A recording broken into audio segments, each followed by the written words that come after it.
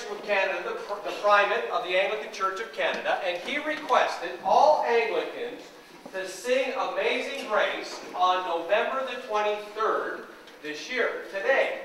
And then we were invited to make videos of said singing of Amazing Grace, and then they are going to be put onto YouTube. Is that right, Paul? Or something like that. Now, Mark will explain what YouTube is later, okay? So we thought that we'd make a good splash today, and we're going to revise a little bit of the Amazing Grace that was sung last spring when the junior choir did their production. So in your insert, you'll see that the first verse is going to be sung by the junior choir, the second by the senior choir, and then we'll all stand for the last two verses.